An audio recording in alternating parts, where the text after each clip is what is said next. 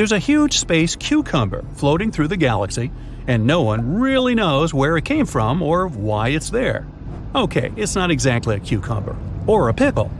It's more likely a super elongated rock. Scientists think it may be longer than half a mile, but only 540 feet wide. It's traveling so quickly that there's no way it's bound by our sun's gravity, meaning that the strange object was formed somewhere outside of our solar system. We don't even know how long it's been wandering through space. It's estimated that it entered our solar system during the Victorian era, but who knows where it had traveled before then. There's a giant ghostly hand that stretches across space. Its eerie fingers are reaching for a glowing red cloud that looks like molten space lava. Although it looks like a scene straight out of a sci-fi movie, it's 100% real. The hand was formed after an enormous star collapsed in a huge supernova explosion. The boom created a new star that is bursting with energy. The energy given off by the star is so big that it caused debris from the explosion to swirl around it. This is what created the supernatural-looking hand. The hand is so big that it stretches a colossal 150 light-years. As for the lava-like structure it's reaching for, that's actually a huge gas cloud. So, while it looks spooky, it's completely harmless, and you can go to sleep tonight without worrying about a giant ghostly space hand scooping you out of bed. There's a bizarre star hidden in the depths of space that seems to randomly flash on and off. It's known as Tabby's star, and its light dims at super irregular intervals for really odd lengths of time. There have been so many theories about what's causing this, from meteor showers to outer space interference. The comet shower idea was quickly debunked. Dust from comets, which would block the light, goes away after a couple of months. Tabby's star fades slowly over decades, so the timing just doesn't add up. It can't be down to planets either, as no planet is big enough to block that much light from a star. After years of speculation, scientists have finally found an explanation for the strange phenomenon. The dimming and brightening are actually a result of space dust. A ring of dust surrounds the star, which often temporarily blocks its light. On day 8 of its mission in 2019, China's lunar rover discovered something really strange on the far side of our moon that caught the attention of the entire world.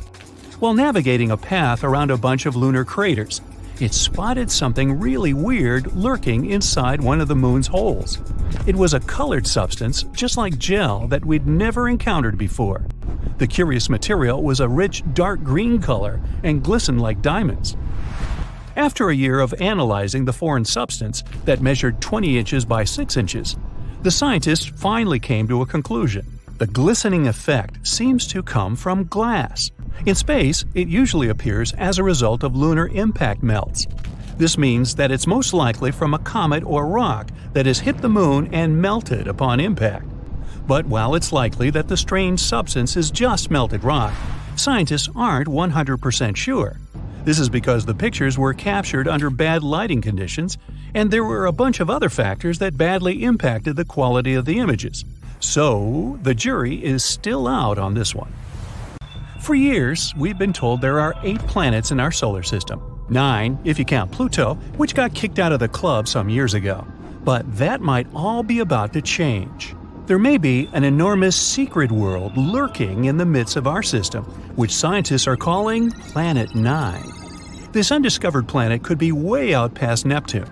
There are seemingly unexplained clusters of orbits there, and this hidden 9th planet would explain this.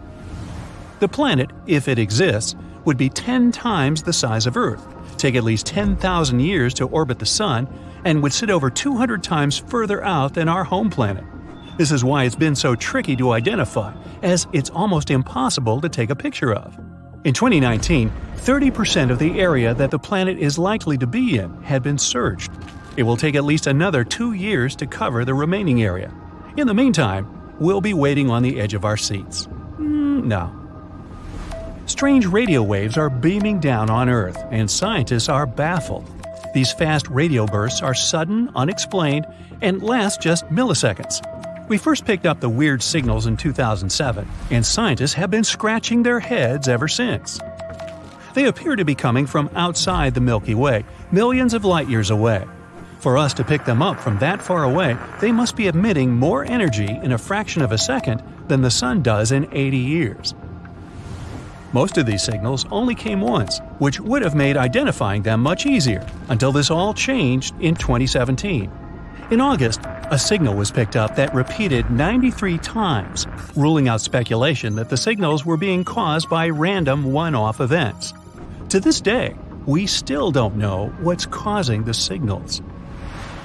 Back in 2014, NASA captured a surprising picture of the Sun that showed that it might like to play dress-up.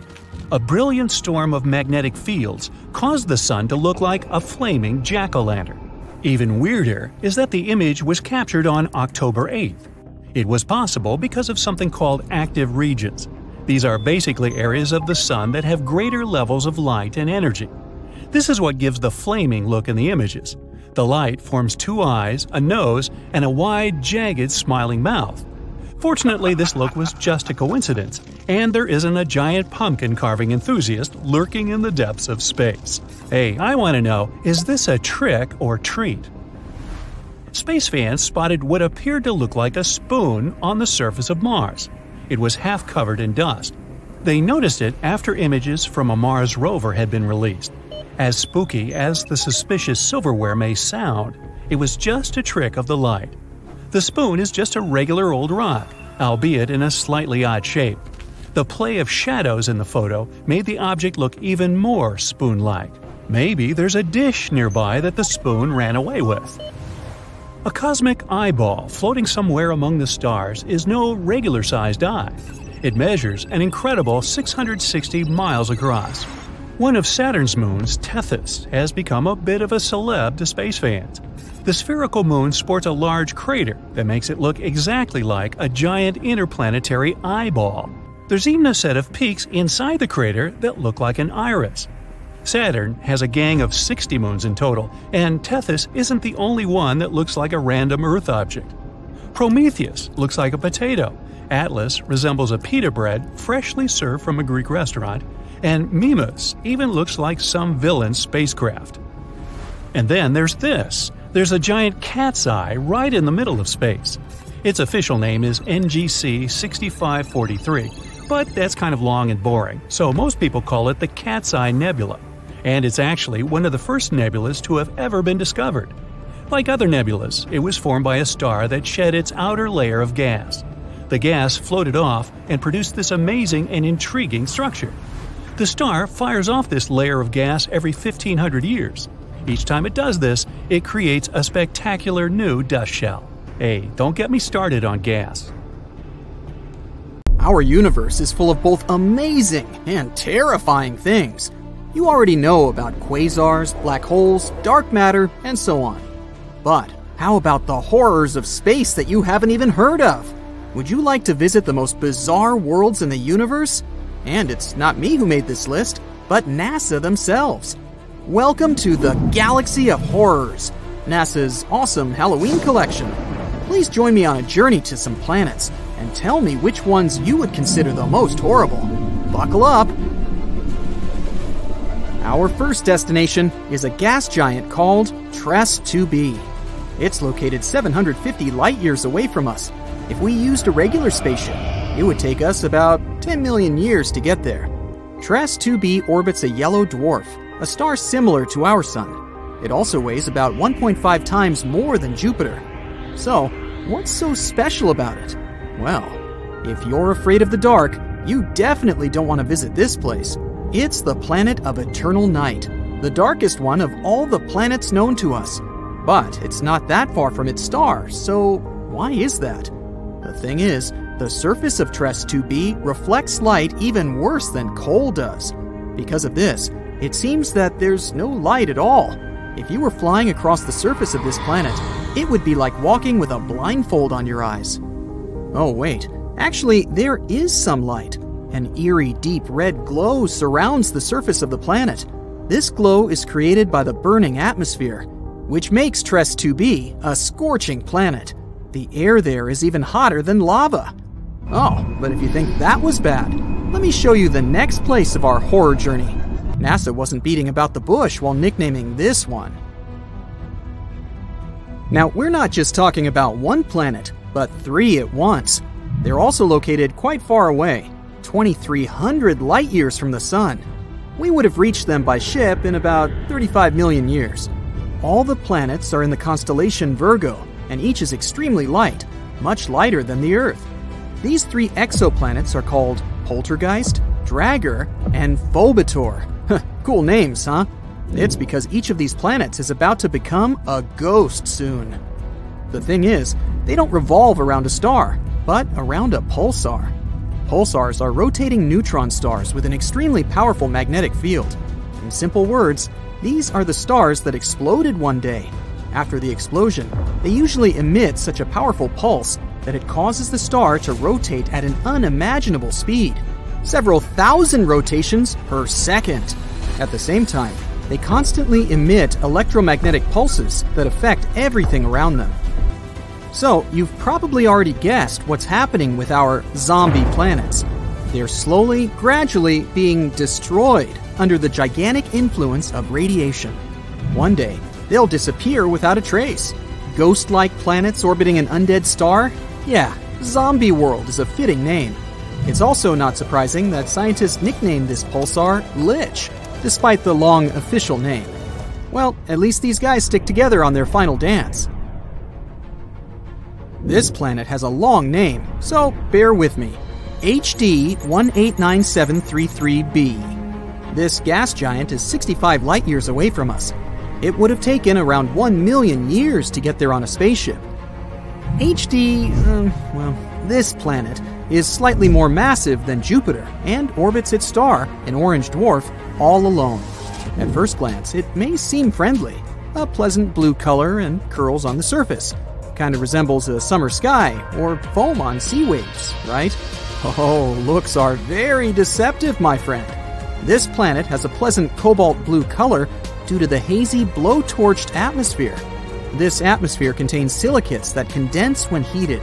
In other words, the clouds on this planet have rain made of glass. Yes, it rains hot glass shards here. Oh, and if that's not enough, there's a raging wind on the surface, which is moving at a speed of 5,400 miles per hour. Just to compare, the fastest wind on Earth had a speed of 254 miles per hour, about 20 times weaker. And because of this, hundreds of thousands of glass shards rush horizontally across the planet's surface at breakneck speed. I really don't envy anyone who would want to try to land there. By the way, this isn't the only example of strange rains in our universe. For example, it rains molten iron on the planet Dimidium. Or let's take so-called carbon planets. Their existence hasn't yet been proven, but if they do exist, there would be tons of black poisonous clouds, and it would rain pure gasoline and hot liquid asphalt.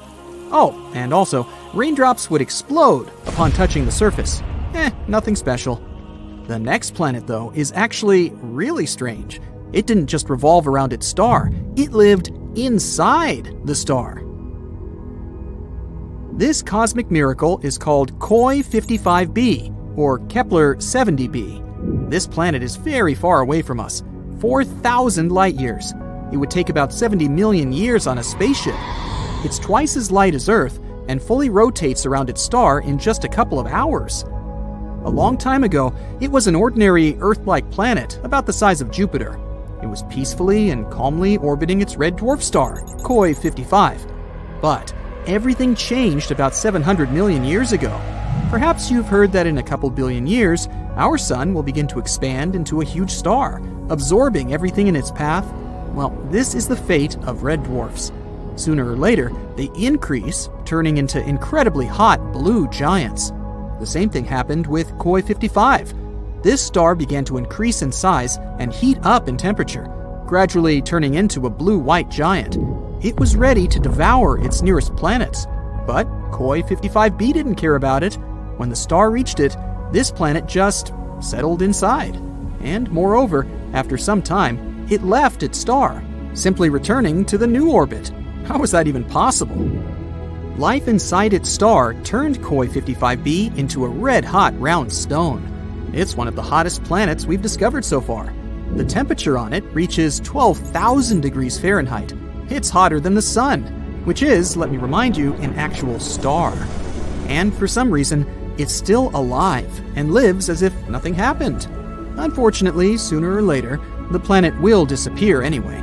It's slowly evaporating itself due to the incandescent atmosphere.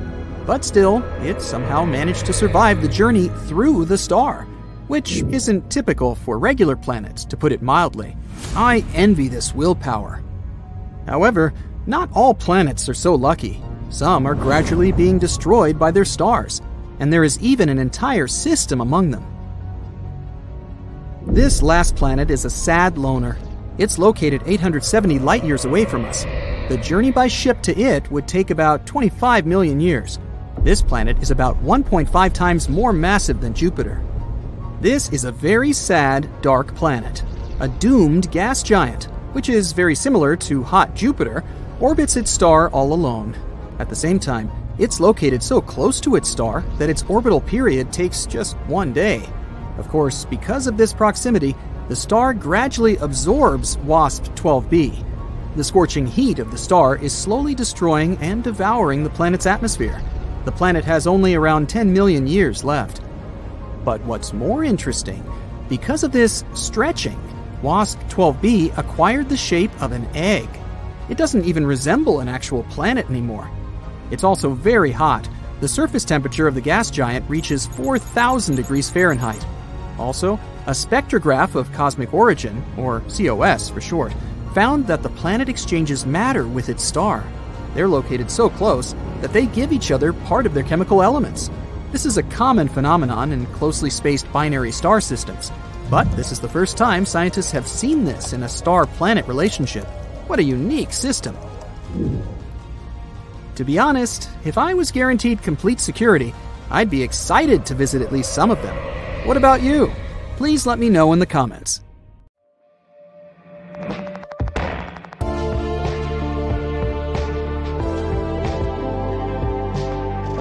So check this out. Astronomers have discovered an exoplanet they're calling Super Saturn. It's got rings over an AU wide. An AU is the astronomical unit, the distance between the Sun to the Earth. That's an incredibly huge ring system, hence its name. Super Saturn is being called Mamajek's object after the astronomer who led the team to whom we owe the discovery. Professor Eric Mamajek of Rochester University in New York found Super Saturn while scouring through data downloaded from wide-angle transit observations.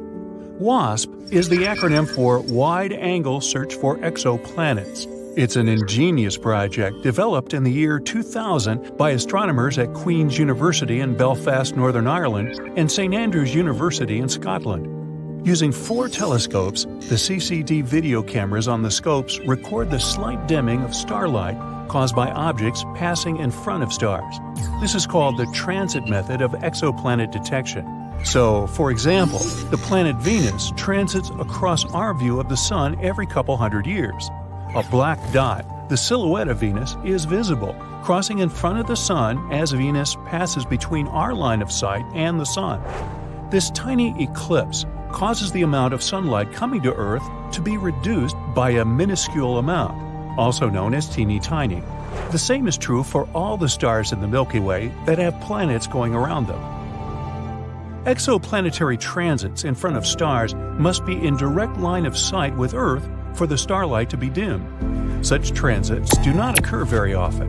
That's why thousands of stars must be looked at simultaneously for as long of a duration as possible, between 4 and 8 hours a night. WASP was created to stare continuously at as wide of a range of stars as possible. Maybe one of them would show an exoplanet transit. That translates into a lot of data being produced, about 40 gigabytes per viewing session. Computer scientists at Leicester University in England developed a computer program to store the data and generate photometric graphs of the light intensity of each star. Open University, also in England, joined the WASP project, took this data, and made it available for research by astronomers worldwide. The graphs of the intensity of starlight show that changes in its brightness are called light curves. These graphs have 2 axes. One is in the timeline axis, the other one is the intensity of light. As the object considered an exoplanet, though it could also be a brown dwarf star, crosses in front of the star. The timeline axis keeps track of how swiftly it is moving. It tells us how close the object is to the star, while the brightness axis keeps track of how much the starlight dims. This way, we can find out how large the object is. Now, obviously, big objects will dim the light more and be easier to detect. At present, Earth-based equipment is not sensitive enough to measure the dimming caused by planets as small as Earth. Neptune's size and larger ones are the limit for WASP. However, the James Webb Space Telescope, which is now in operation, has a much greater sensitivity and will be able to resolve the transits of Earth-sized exoplanets.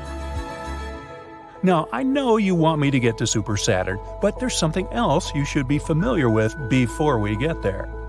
If the exoplanet has an atmosphere, or, in the case of Super Saturn, a ring system, the starlight from the star the planet is transiting will shine through the atmosphere or ring system, and that can be detected too. The light curve will show less dimming in the photometric data, because not all the starlight is being blocked. Some light is still getting through the atmosphere or rings. This is important because it gives astronomers a reading of the atmosphere. The James Webb Space Telescope is fitted with spectroscopes that can determine the gas content of the transiting exoplanet atmospheres: oxygen, methane, carbon, etc. The WASP project has been really catching on. There's a Super WASP project now consisting of WASP North and a WASP South. One looks at the sky above the northern hemisphere, the other looks at the sky above the southern hemisphere. There's also a Next Generation Transit Survey, NGTS, based on the WASP project.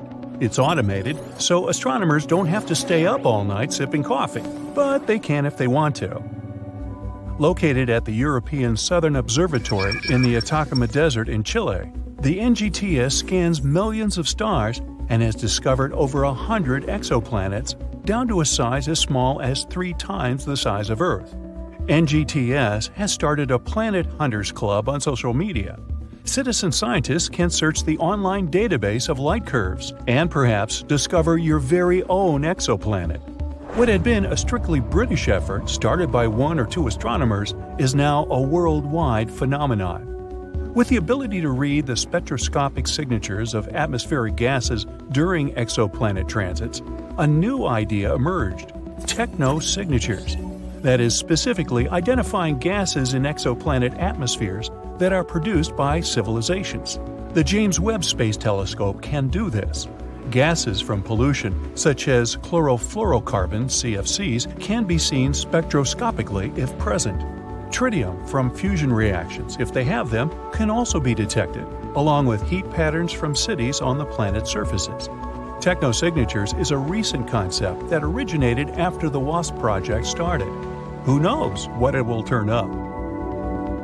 Now, let's get back to Super Saturn. The star that Super Saturn orbits is J1407, a small, dim, sun-like pre-main sequence star of the 13th magnitude. Huh? Well, the human eye can only see stars to about the 6th magnitude, and each magnitude is 2.5 times dimmer than the previous one. So, it's not an exceptional star, just another telescopic star out there in the Scorpius Centauri region of the night sky.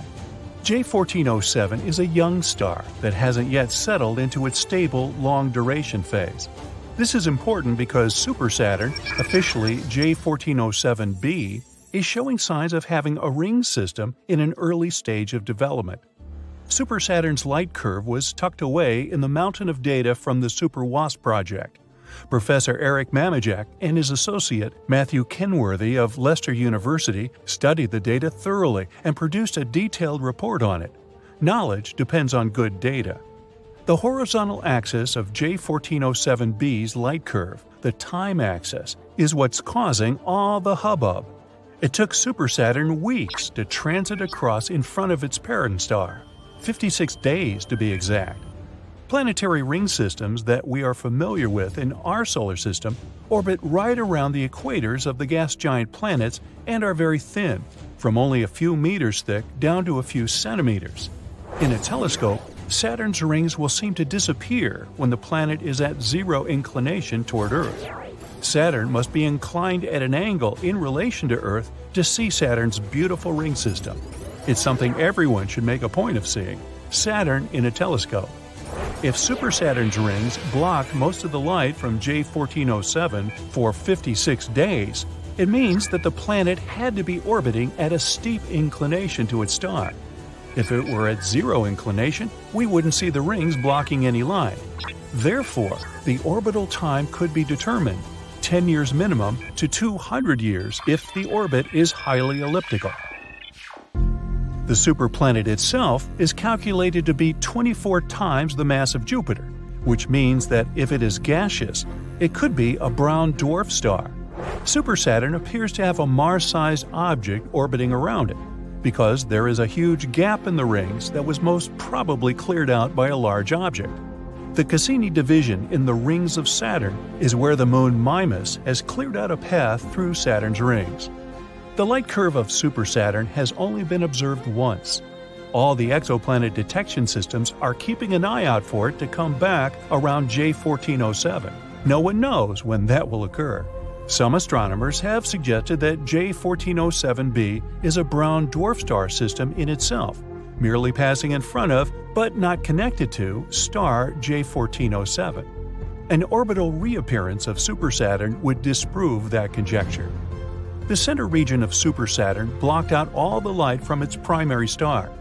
This is what indicates that the ring system is new and in an early developmental phase. Over time, the very dense ring mass close to the planet is expected to thin as all this matter gets absorbed into the planet or ejected into space. This is what has happened with our solar system's gas giant planets. The Mamajek object is a shocker. Never before or since has a light curve been detected like Super Saturn's. Super Saturn has added a new chapter to our understanding of the formation of ring systems.